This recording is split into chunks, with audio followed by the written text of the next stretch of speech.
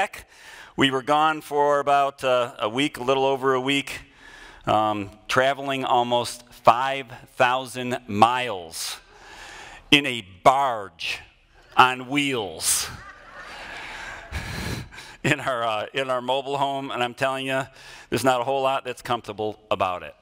It's noisy and shakes, and it was windy, and we didn't pick a very good time of year to do this, honey. You know, you don't travel up north in the winter time.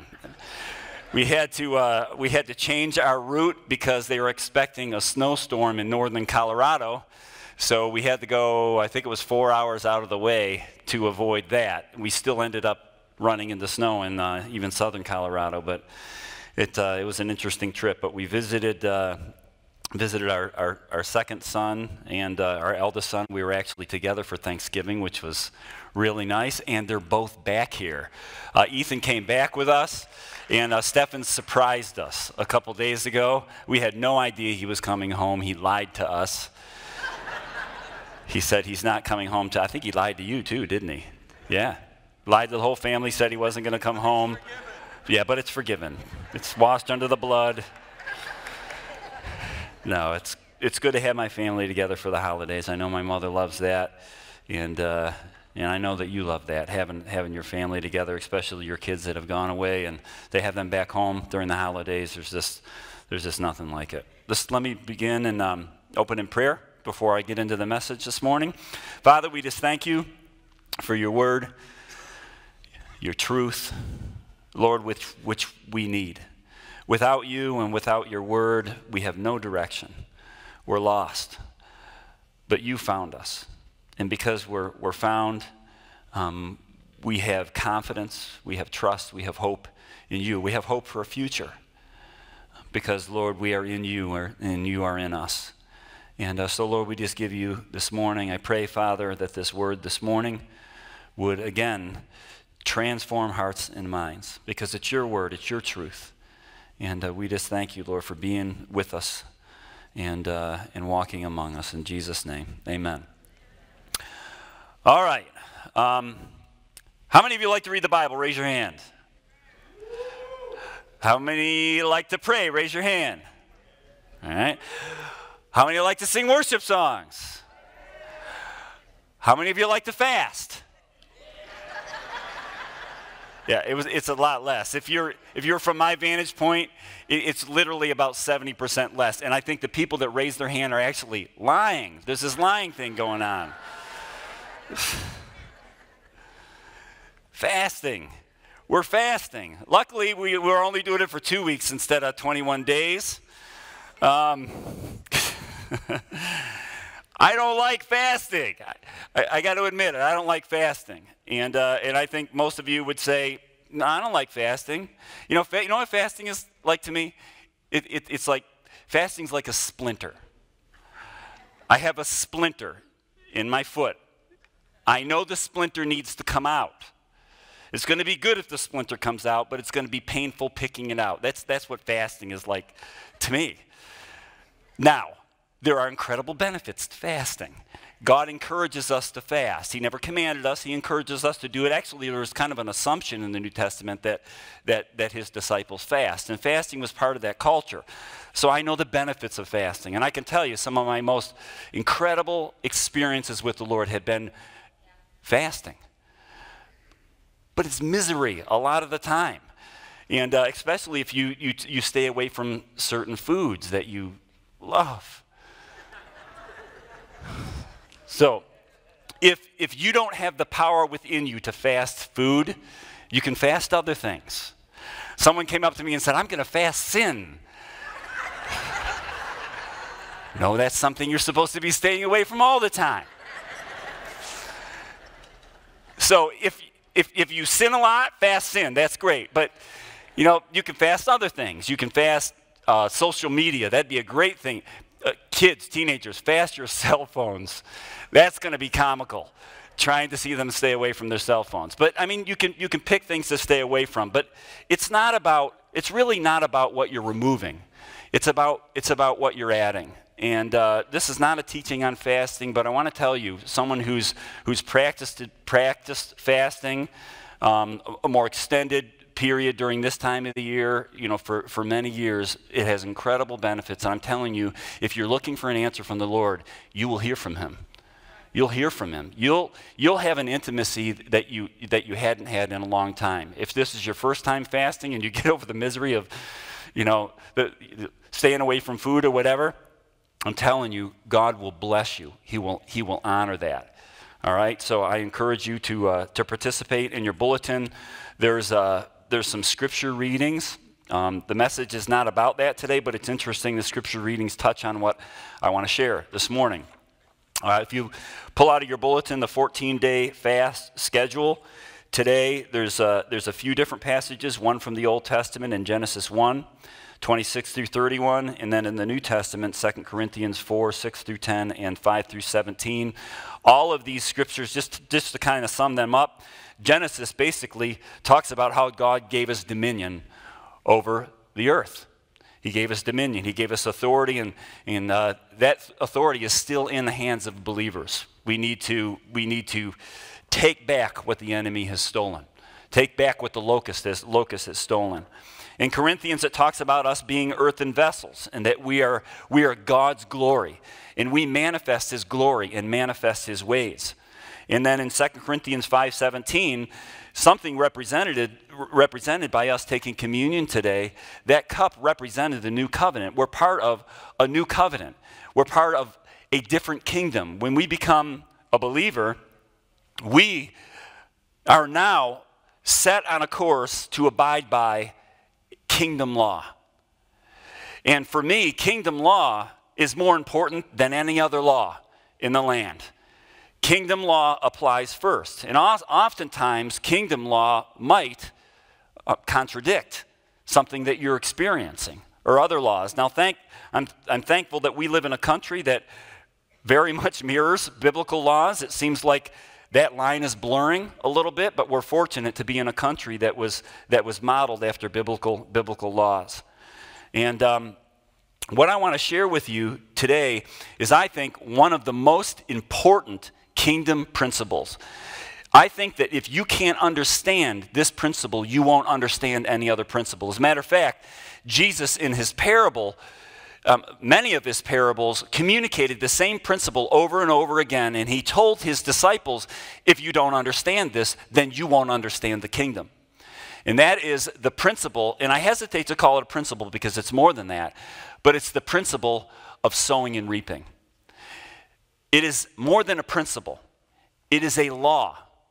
It's an irrevocable law that has its effects on every man that walks the earth. Not just believers, but unbelievers also.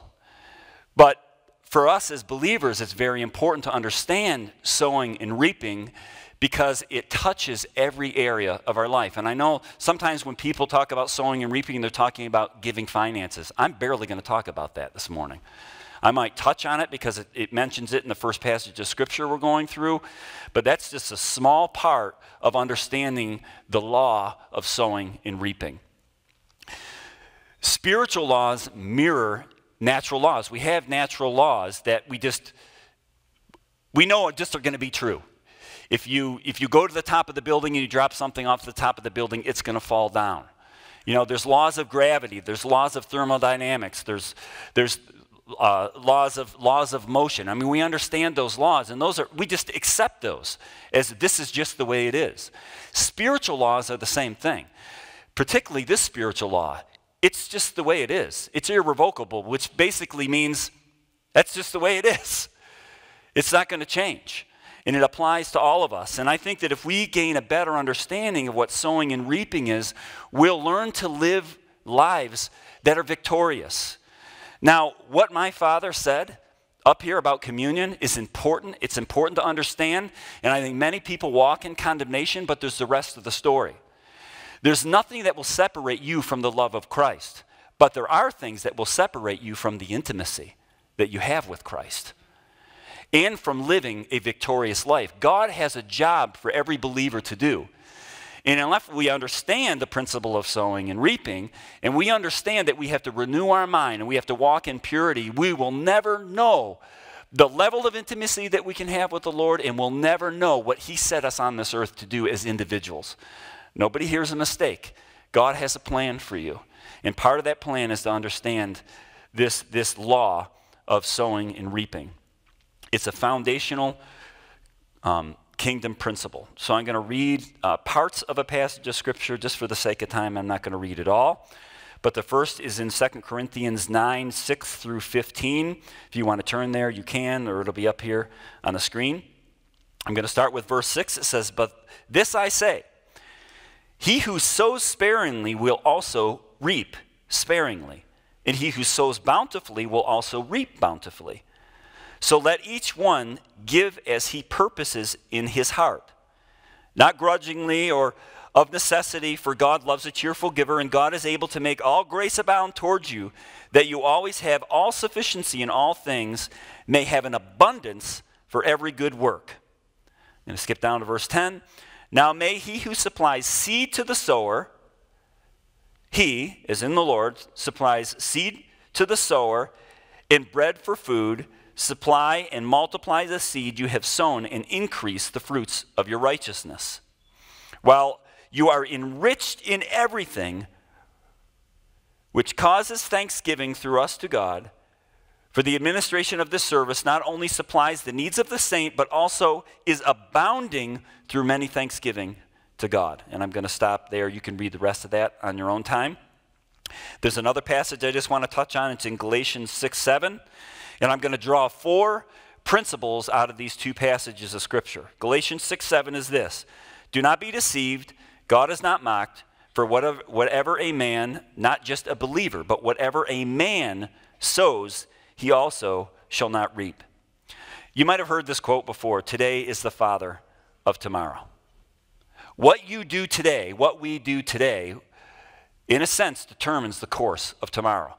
What you think today will manifest in certain actions, maybe not just tomorrow, but in the next moment. The Lord gives principles in Scripture to serve as warnings of encouragement. And this one in Galatians 6, 7 is one of those. "Do not be deceived. God is not mocked. For whatever a man sows, this he shall reap."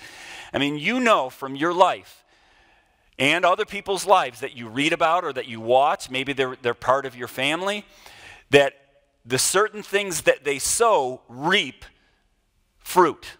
It reaps fruit. Sometimes that fruit's not pretty. Sometimes it's stinky. Sometimes it's rotten. And oftentimes, hopefully, it's good. But whatever we sow, that is the sort of fruit that we're going to reap. And there's nothing sadder than to watch somebody ruin their lives by continuing to make the same mistake over and over and over again. Because it generally leads to a path of destruction, or at least disappointment. And I see it all the time. I've seen it in my life. And I've recognized that it's very important, the seeds that I sow into my heart or into my life or into my mind, or in the seeds that I sow through my words and through my actions. And I have seen how my actions at times and my words at times have sowed things that I would rather not exist. But there is that irrevocable truth that what we sow, we shall reap. And that goes for believers too. Now there is grace. Thank God for grace. That means God's not standing up there and every time you mess up, throwing down curses and making all sorts of terrible things happen. Matter of fact, I think he does the opposite for believers. That when we mess up on occasion, he's like, "I love you. I know that's not in your heart to do. We're just going to let that one go." You ever do that as a parent with your kids? I know that I have done that. I could be relentless about certain things, and I've had to learn, because that's one of my things. It's not a good thing. I can be relentless about certain things, and I would have to practice not being so relentless to the verge of harassing my kids. I just had to ignore certain things that I thought were unacceptable. It's important for us to do that. We have to understand that every word, every action produces a certain fruit. All right? So here's the 4 principles that I drew from these passages of Scripture. One This law of sowing and reaping is a natural law and it's a spiritual law. It has ramifications in the natural world. Those are the things that you read on the news. Certain people do a certain thing and a certain thing happens. There are some people that have done certain things for a long period of time. And then it just so happens their kids do that same certain thing for a long period of time because those are the seeds that they have sown. It's also part of the spiritual world. This passage of Scripture applies to both. So it applies to both Christians and non-Christians. And as I said before, it's irrevocable. You're not able to change it. This is why it's so important for us to recognize it. We can't assume as believers that we can act like unbelievers and it not have an effect on us and the people around us. That's the other side of the story. This is important. There's no condemnation in Christ. And sin doesn't separate us from the love of God. But I can tell you what, a lot of things that we do and a lot of things that we say certainly hinder intimacy with the Lord. And again, we've been set on the earth to accomplish a certain task, and I can guarantee your destiny as a believer can be thwarted if you don't understand this. If you don't understand how important it is to sow good seed. Amen? That passage of Scripture in Galatians says, "Do not be deceived, God is not mocked." Herein lies the root cause of a careless lifestyle of many people. They are deceived. They either don't believe or they ignore the truth. Non-believers don't believe. Believers believe, they see the truth, but sometimes they ignore the truth because they just want to live their own way because it feels good. 2 Corinthians 5:10 says, "We must all appear before the judgment seat of Christ, so that each one may be recompensed for his deeds in the body, according to what he has done, whether good or bad." That is the other side of the story to this, or the rest of the story to this. You know, I don't want to just make it to heaven. I want to hear the words from the Lord, "Well done, good and faithful servant." Don't you? Not, "You made it by the skin of your teeth." It's awesome. I'm glad you made it. But what did you do? What did you do with the gifts that I've given you? What did you do with the truth that I gave you? I saved you, but I saved you not just so you can make it to heaven. I saved you so that you can save others, so that you can live a productive and victorious life, so that you can expand my kingdom. So one day, we'll all stand before the Lord, and we'll have to answer to him. What have we done? What have we done with the things that he's given us, the gifts that he's given us? If we're required to appear before the judgment seat of Christ, in the next few minutes, what kind of crops would you show him? You know, I've lived a life at times where there's stuff that's hidden. You know, I've been in the church for a long time. I grew up in the church. There's certain things that I didn't want anybody else to know about. But God knew about those things. You can't hide those things from God. And it affects your relationship. And it affects living a victorious life. And God wants you to live a productive life. He wants you to be able to sow good seed. The seed that he's sown in you, he wants it to bear good fruit. But we can't hinder that from happening, and we can. The second principle is this: we reap what we sow. And it means we can reap blessing, or in a sense, reap cursing. And I use that word a little bit loosely. I think it's more cause and effect. You know, I was explaining to a young person who was struggling with something.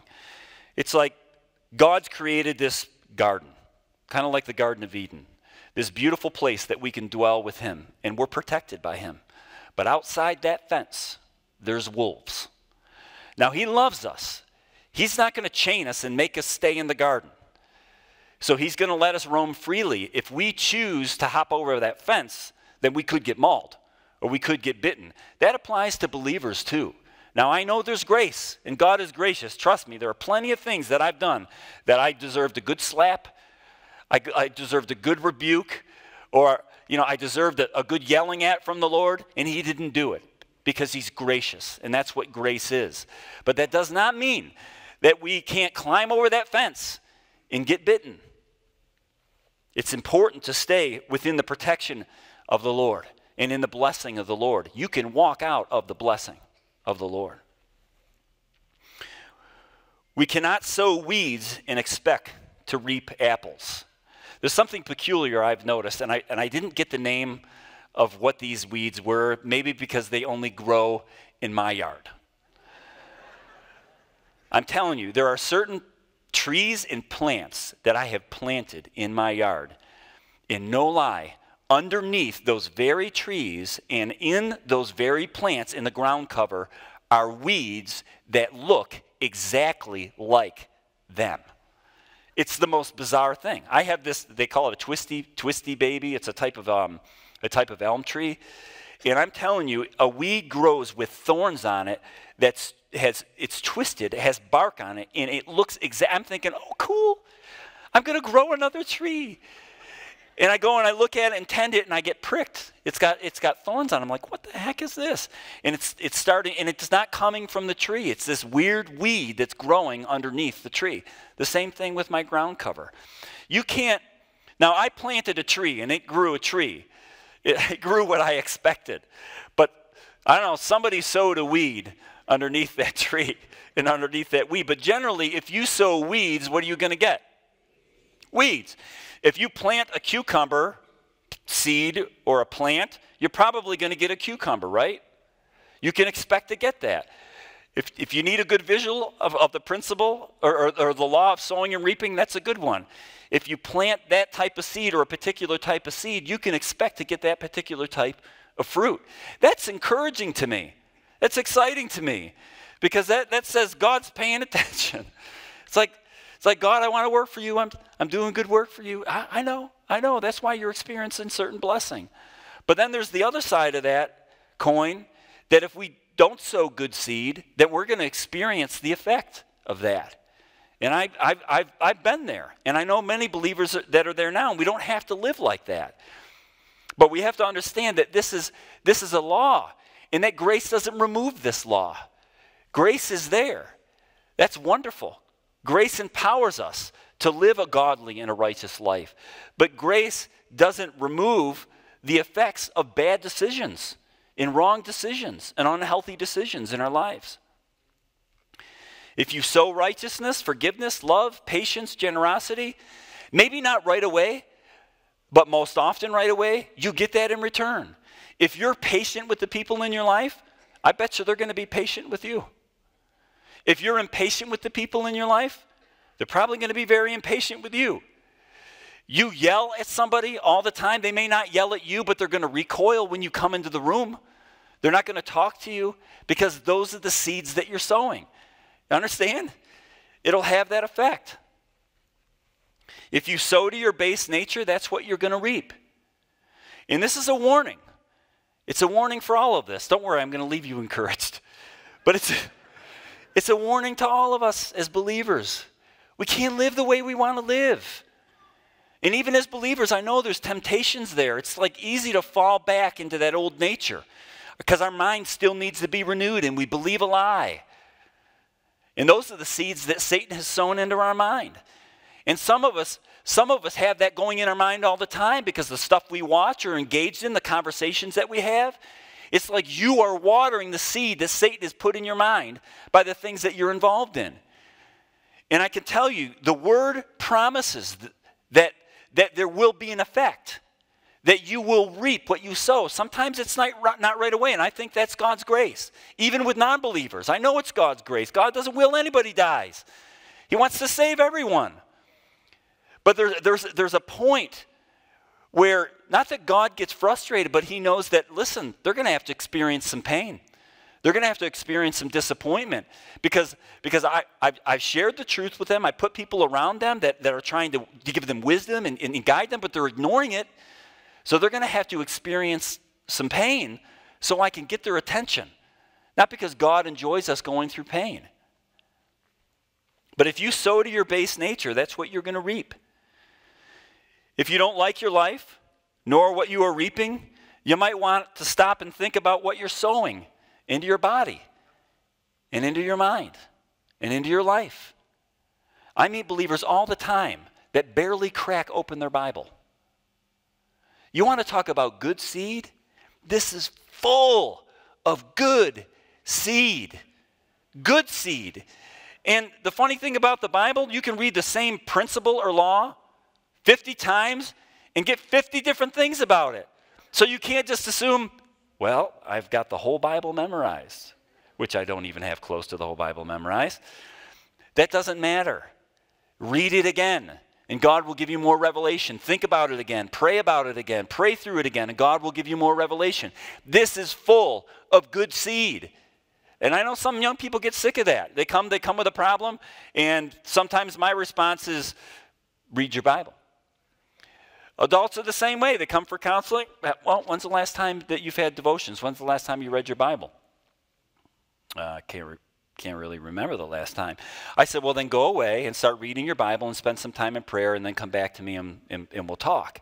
You know, believers wonder why their lives are a mess. It's because they have not conformed their lives to the truths in this book. They're saved, but they don't know the truth. You have to know the truth in order for the truth to set you free. It doesn't automatically set you free. The truth has to be known and it has to be believed in order for it to set you free. If you begin to sow the positive life seeds, in a few months you'll begin to reap good things. That's the beauty of the Lord, and that's grace. It's like if we decide, I'm done with this. I'm done acting like this, saying this, being involved in this. I'm done. Lord, I repent. Forgive me. Make things right. Lord, give me the strength to overcome this. He'll do it. He'll give you strength. He'll provide the way of escape. No one is tempted beyond what he can bear.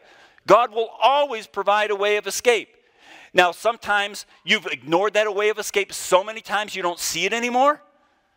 Sometimes the way of escape might be a phone call from a friend. Sometimes the way of escape might be your car breaking down. You know, it could be these random things, but God will always provide a way of escape for a believer who's struggling.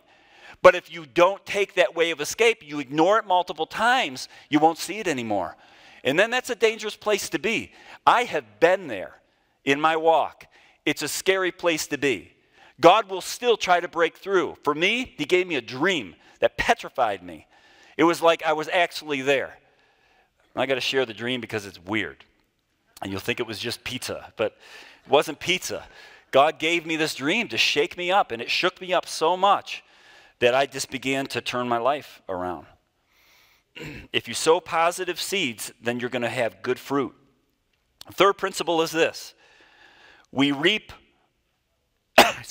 we reap more than we sow. Why do farmers plant their seed? Does a farmer plant one seed just thinking he's going to get one piece of fruit? No. A farmer plants a seed and he knows he's going to get more than what he planted. That's the cool thing about the law of sowing and reaping. You don't just reap the one seed that you sow. If you're generous to one person, that one person could talk about how generous you are. And this funny thing about somebody doing a good thing or like an act of kindness, it gets contagious. Wow, they did that. And then they start to feel convicted. Maybe I should do something. And then they start to do something, all because of that one seed that was sown. You know, this whole, God spoke to me when we were putting together. It's hard to believe that God can speak to me when I'm in the middle of this financial process, because there's nothing more frustrating than working on budgets and all this other stuff. Every year we got to come up with budgets, and you know, we got to go to budget holders and budget owners and come up with a budget for the following year. And I'm telling you, it's painful. I don't like it. It's miserable. You know, but as I'm doing this and getting it back and messing things up again, I forgot this, and the Lord spoke to me and he said, there's something missing. There's something missing from this process.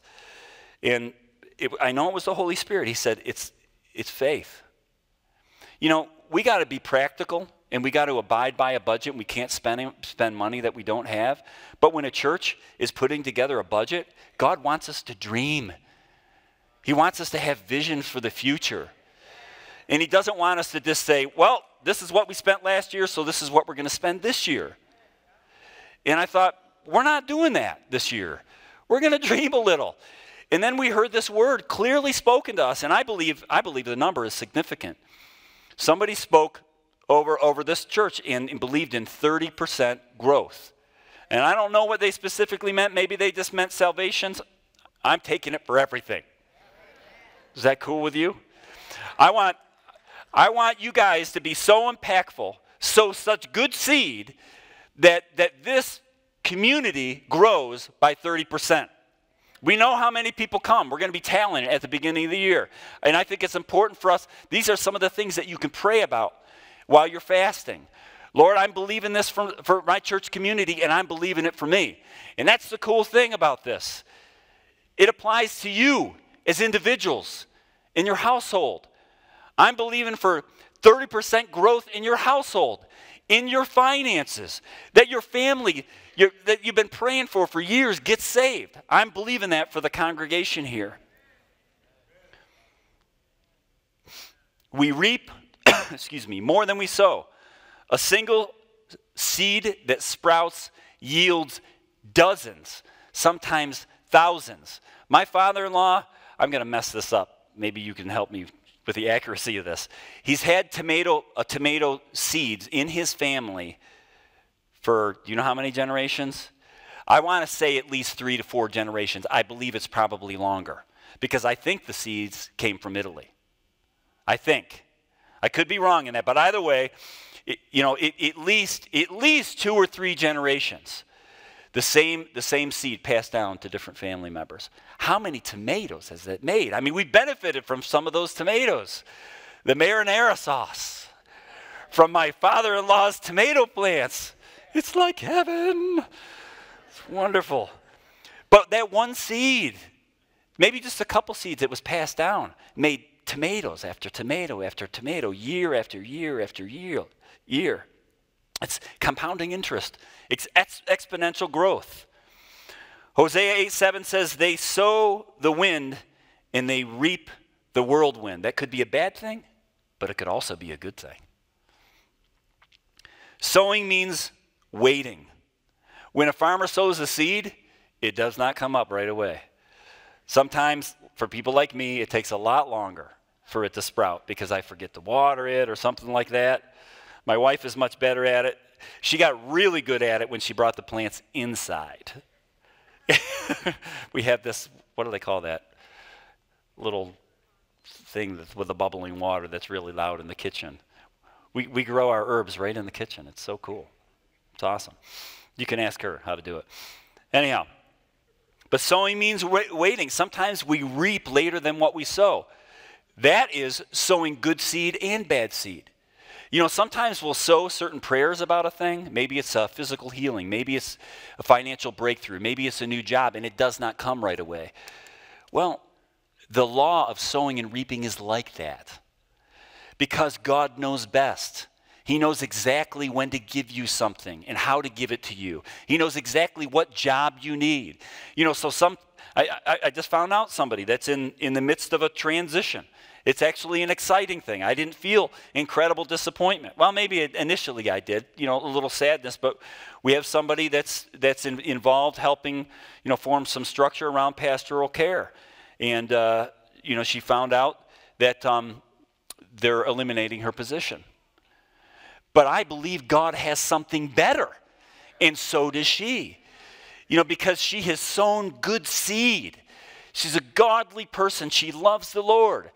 So because she sowed such good seed, God's got great plans for her. He's going to promote her somewhere. Hopefully here in Rochester, I want her to stay, But sometimes we have to wait. And the waiting does what? It builds character. We learn how to trust God. We learn how to walk with Him. We learn how to be steadfast in our prayers and fervent in our prayers. It does. It develops character and we draw close to the Lord when we feel like everything else is falling apart. It's the world we live in today. I don't know why everybody's not close to the Lord. Draw close to Him during those times and just trust that the good seed that is sown is going to bear fruit. Sowing and reaping is a faith exercise. The other side of that coin is you sow bad seed, it is eventually going to catch up to you. I don't care whether you're a believer or a non-believer. Eventually, if you make a habit of sowing bad seed, involved in sinful activity, negative thinking, complaining all the time, arguing all the time, losing your temper all the time, those seeds will bear fruit that you're not going to like. But that's because it's a law. It is a spiritual law. There are two more principles. I'm going to get through these quickly. These come from this passage in Mark 4. I don't think I'm going to read it all. You can start with verse 4 and work 1 through 26 on your own time. I'm going to skip down to verse 8. It says, but other seed, this is the parable of the soils and also, or the parable of the sower, but parable of the soil and also the parable of growing seed, which is towards the end of this chapter. But it says, but other seed fell on the ground and yielded a crop that sprang up, increased, produced, some 30-fold, some 60-fold, and some 100-fold. We'll talk about that in a minute. That's exponential growth. That's multiplication, not addition. And he said to them, in verse 13, do you not understand this parable? How then will you understand all the parables? This is where the Lord is saying, if you don't understand the law of sowing and reaping, you're not going to understand any other parable or any other principle or any other law. The sower sows the word, and these are the ones by the wayside where the word is sown. When they hear, Satan comes immediately and takes away the word that was sown in their hearts. These likewise are the ones that are sown on stony ground, who when they heard the word immediately received it with gladness, and they had no root in themselves, and so endure only for a time. You know, we often interpret, I mean, this parable does have to do with, you know, a word being sown and people getting saved or other people rejecting, but it has more to do than with just new believers. You have to, if you read these other parables together, you'll understand that God, that he's trying to communicate a kingdom principle to them that applies more than just you sharing the gospel with somebody and whether they receive it or reject it. Skipping down. In verse 20, but these are the ones sown on the ground, those who hear the word, accept it, and bear fruit, some 30-fold, some 60, and some 100. That word, that seed, that truth, that revelation, that prophecy has to be accepted in order for it to manifest in your life. I know people that have received prophecies that I really believe are words from the Lord that look so far from them, and they don't believe it anymore. That can't happen to me. It can't happen to me because I'm like this or I'm there. Well, it's not going to happen. Why? Because they're not believing that truth. They're taking that seed, they're taking that truth that was sown in their life, that word, that truth, and choosing not to believe it. Therefore, that prophecy won't come true because they don't believe it. They're not walking in it. We have to cultivate that word. We have to cultivate that truth, that revelation, that prophecy. Verse 26, this is the parable of the growing seed. The kingdom of God is as if a man should scatter seed on the ground and should sleep by night and rise by day, and the seed should sprout and grow. He himself does not know how. He does not know how. For the earth yields crops by itself, the first the blade, then the head, after the full grain in the head. But when the grain ripens, immediately he puts in the sickle because the harvest has come. These passages of Scripture talk about two things that I want to point out. One, exponential growth. Growth rates become more rapid in proportion to the growing total number of size. That's just the nature of stuff. Actual seed that's sown will yield a much bigger crop if something doesn't hinder it. You know that stuff hinders crops. Weeds, lack of attention, not watering, it's the same thing for your life. You can have good seed sown, you could have good truth sown in your life, and if you don't water it, you don't cultivate it, you don't choose to believe in it, you don't walk in it, you don't keep your life pure, you have stinking thinking, you won't yield the crop that God intended for you. So he expects exponential growth, rapid growth. That is a kingdom principle. He could give you a little, and that little, if you believe, can turn to a lot. God will give you everything that you need for life, everything that you need to live, and more. because he wants you to do something with it. And he loves giving good gifts to his kids. He wants us to live an abundant life. The other principle is this. This is the last one. The seed has power within itself. When the farmer plants that seed in the ground, yeah, he's got to water it. He had to prepare the soil. But could you imagine the farmer standing over that seed? Nothing's happening. Nothing's happening. A little more water, nothing's happening. I'm going to dig it up. What happens when you dig up the seed? I've done that before. I planted a seed. I thought, somebody gave me blanks. These seeds aren't working. They're not sprouting. I dug this seed up, and wouldn't you know, it had a root system that was starting to develop, and I saw this little shoot out of the top of the seed, but it didn't come out of the soil because, to me, it was just taking too stinking long. But the seed has power in itself. This is critical. Listen to this. Our words have the power of life and death, right? When a word leaves your mouth, you can't take it back. You can apologize if it's a nasty word. If it's a good word, I hope it's a good word. It will still have this. It will have an effect, But it has power within itself. It forms a life of its own. A belief system, a negative belief system, forms a life of its own. You don't have to think about your negative belief system, and I can tell you, it's taking root in your life, in the decisions that you're making.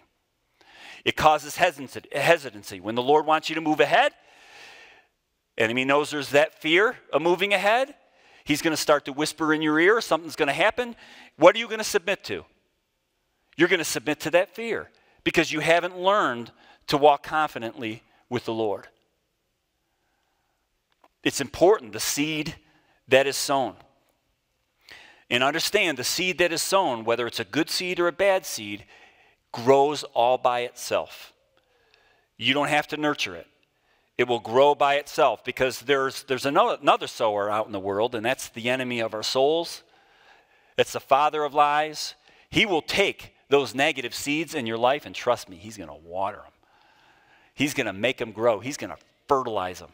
He's going to find some way to spread a rumor about you, spread that word that you said, that thing that you've done. He's going to magnify that thing into something that was bigger than it really was, because that's the way it works. There's two sowers in the spiritual realm. Well, there's a lot of them if you can continue or include his minions, Satan's minions, but also God's angelic beings who are watchmen, who watch over us and protect us. But there are lots of things that are at play, messing and manipulating those seeds. I tell you what, when I got a picture of this, I started to be really, really conscious about the seeds that I'm sowing. Particularly as a father and as a husband. This should bring conviction and sobering to us all. But it also should bring some excitement. Because if you sow good seed, there's going to be exponential abundant growth with the good seed. So we can reverse things. We can, so what? You had 15 years of making a mess of your life. In 1 year, people will forget about those 15 years. Because your friends are getting saved around you, your family members are getting saved, people are getting healed left and right. Why? Because you took the seed of the truth of God's word. You're walking in intimacy with him, and he just turns it around. He takes what the locusts have stolen, and he gives it back to you. That's the God we serve. That's awesome. A good farmer sows the seed in faith, believing that all that has gone before in the preparation of the soil will bring forth a harvest. God wants us to prepare the soil. That's what it means to abide in him. It actually means to cultivate. It's a farming term. Abiding. If you want to abide in him, you've heard that term before. I'm abiding in the Lord. If you want to abide in him, then you have to work on the relationship you have with him. Spend time in the word and prayer, intimacy, fasting, doing what you have to do to grow in that intimacy and that trust in the Lord. What is the opposite of faith? Doubt. You sow seeds of faith or you sow seeds of doubt. One or the other. And we can sow either. And it will bear fruit. In conclusion, I just have a few questions. You can write these questions down. I'd like you to think about these as you get involved in the fast the next couple of weeks. If it is just about spending more time in the Word, praying for Bethel as a community, the vision that He has for us, then I'd be happy with that. You don't have to take things out. Although anything that you take out, I know is going to be a benefit. Write these questions down. I want you to at least write these down and ask these questions to yourself, but also, think about this as a church community. What seeds are you sowing into your life in the lives of others? What seeds are you sowing into your life in the lives of others? What are your core beliefs or ways that you operate by? What are your core beliefs or ways that you operate by? What sort of fruit do you want to produce with your life? What sort of fruit do you want to produce with your life? If you didn't get those, you can just come up to me after and I'll give them to you again. And I want you to pray about these. I want you to seek the Lord about these things. Don't write answers to these right away. Lord, if I'm not seeing something, show me. Or if some of these questions, you immediately have an answer and think, I'm not doing anything. Then start to do something the next 2 weeks. All right? These seeds will grow, and they'll grow exponentially. So I encourage you this week to participate in this fast for the next couple weeks. Pray for the Bethel community here. God has put us in a great family. I am privileged to serve under you guys. I'm your lead servant. I'm here to promote you, to help you do well. So pray for the leadership here. Pray for the vision that God has for us for 2017. Every year brings new challenges, but it also brings good things, new vision, new places that we're supposed to go. And believe for us that 30% growth in every area. And we'll believe it for you also. Read these scriptures that are in this printout. Laura always takes some prayerful time and put together these passages of scripture for us. I guarantee these will be specific direction for us in this season. Certainly specific direction for you the next 14 days. This is in your bulletin. If you didn't get one, you can get it in the back after the service. I encourage you to do more. To do more. More maybe than that's in your mind. What I've learned about the Lord, the more that I invest in Him, the more that gets invested or entrusted into me. Stretch yourself. It's good to live a life like that. And I think that's one of the things that you can get out of a fast. You can learn how to stretch yourself a little bit, how to deny yourself. And I would expect that most of us in here can learn to do that a little bit more. Learning to deny yourself. I encourage you to do more, so stretch yourself. And make this more than just about you, okay? When I engage in this fast, even though I benefit from it, I know that this fast is certainly not just about me. It's about the people around me. It's about my relationships, my family.